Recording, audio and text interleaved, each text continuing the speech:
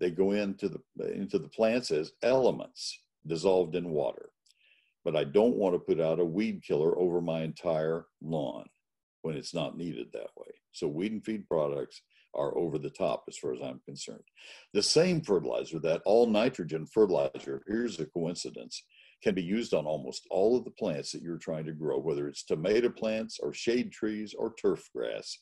You can use it on almost anything that you're trying to grow. Steps to weed control. Number one, proper feeding at the right times. Remember what I said? You have to take the best possible care of your lawn. Number two, proper irrigation. If your lawn is healthy and vigorous and growing actively, then it's going to resist the weeds. Water deeply. I'm about to water deeply. Big, thirsty drink. If I were turf grass, I would be saying, thank you for that nice drink. And water less often. The lawn won't get thirsty quite so quickly. If you water 20 minutes a day or just spritz the lawn, hold the hose and you spritz the lawn, what happens when you do that is the grass roots come up to the surface of the soil and they're just kind of yipping like chihuahuas for their little bit of water. And then when you forget to do it, they die right away because they're all of a sudden not getting their water. Regular mowing at the recommended height to keep the grass low and dense. Think about how great Bermuda grass, for example, looks when it's in a crack in the pavement and you drive across it a bunch. You keep it low and dense and it's thick, it crowds out the weeds, and it just looks great. If you let it get too tall, it gets leggy, weeds will invade, it gets very stretched and weak. And then after you've tried all the other things, use the appropriate weed killer as needed. Read and follow those labeled directions. To pick the best weed killer, it's not a big deal. People on my Facebook page will post a question. It's kind of interesting. I'll show it to my wife. Say, they don't care what that weed is. They'll post, like the thing in the lower left. Neil, what is that weed? All those seeds. If I tell them, I can guarantee you that I can eliminate that weed in your lawn, that's great, that's perfect. Or if I tell them that's annual bluegrass, oh, well, that's nice. How can I get rid of it? That's what they really wanted, but they don't ask the whole question. They just ask, what is this? And so to cut to the chase, you don't have to know what the weed is to be able to control it, because odds are it's not going to be on the label of the product. There are too many weeds. Let me tell you how to find the right weed killer. You have to be able to answer 3 pairs of questions. That's all you have to do. Here are the 3 pairs of questions. Is it annual or perennial? Annual meaning, does it come up in the spring, grow, or at some time during the year? Does it germinate, grow, and then produce seeds and die, like grass firs do? That's an annual weed. It sprouts in the spring, grows in the summer, makes its seeds right now, and it's gone. The flower, the really pretty flower there, is henbit. Henbit is germinating right now, and it will bloom its head off for about a week and a half in March. And I'll tell people how to kill it in March, and they will say, it's beautiful, Neil, you are anti-American. You're killing wildflowers. And 1 week later, it's just ugly as all get out. So an annual bluegrass doesn't look like anything right now. You can hardly see it out in lawns. It's just germinated. But by March, it's awful.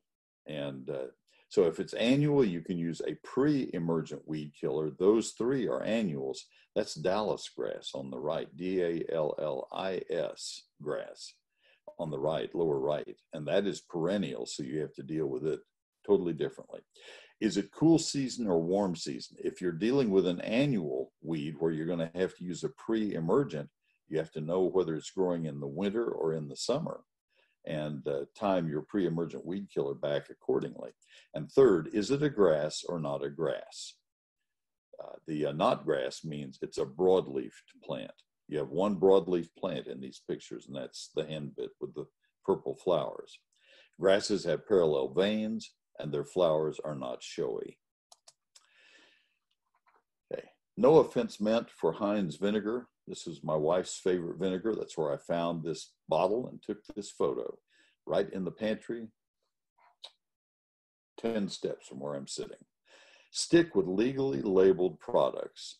I decided I wanted to just photograph a product you would recognize instead of one that I would find in a garden department of a place that sells things that I won't even touch.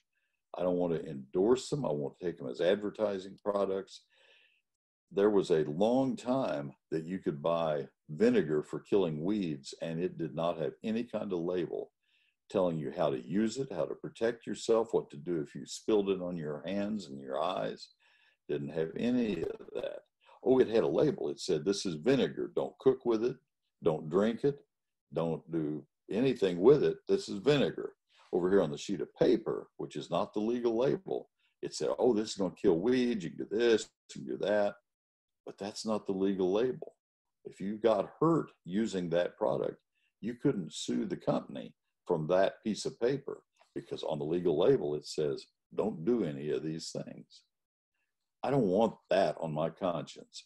I stick with legally labeled products. Perhaps it's the experience of growing up with a dad who was a professor at Texas A&M and watching him spend 25 years of his career doing the testing for various companies to prove what they were trying to claim. Beware of home remedies. You'll never hear me allow somebody to give a home remedy in my program, and you'll never hear me give a home remedy of how to get rid of weeds. Organic is not always safer. I'm all for organic gardening where it is safer or where it is at least equally safe, where it makes sense, but don't think that organic is better because it isn't always better. Organic produce doesn't taste any better. The plant does not discern whether it's taking in elements out of as I said, out of a fertilizer plant or out of cow. Organic gardeners are more careful gardeners, and that's often why their produce is so much better. But it's not because they were grown organically with organic fertilizers. And organic things are not always safer. I care and I worry and I pay attention because I have a grandson, Joseph, who is now 11. Been a few years that have passed since that photo was taken. I have a great granddaughter, Jackie. This photo was taken 3 weeks ago. I care about our environment and I pay attention. We have 6 other grandchildren and no other great-grandchildren. We're not that old. Look for valid land-grant university reports. A land-grant university is an ag college. That's Texas A&M, LSU, Oklahoma State, Clemson. Rutgers is a land-grant university for New Jersey. University of Arkansas. Usually it will be the A&M or the state university in like Ohio State, where I got my 2 degrees. I grew up in College Station, but transferred up there. That's how you'll tell the land-grant school. But in some states, there isn't, until Texas State took that name, we didn't have a Texas State University doing this. So it was Texas A&M. But anyway, you need to find the land-grant school, and that research is what you can trust. Don't trust research that has been done by Jack's Laboratory, and then you find out later that the company making that mosquito trap is owned by Jack somebody or whatever. That's where you'll run aground when you find that you've been deceived, that a lab is not really an independent lab. It's owned by the company that's making the product. All right. Practice good irrigation. You never know, even in the middle of a flooding rainstorm, when the next drought will hit Texas. And so you always want to practice good irrigation practices. Quality equipment in good repair.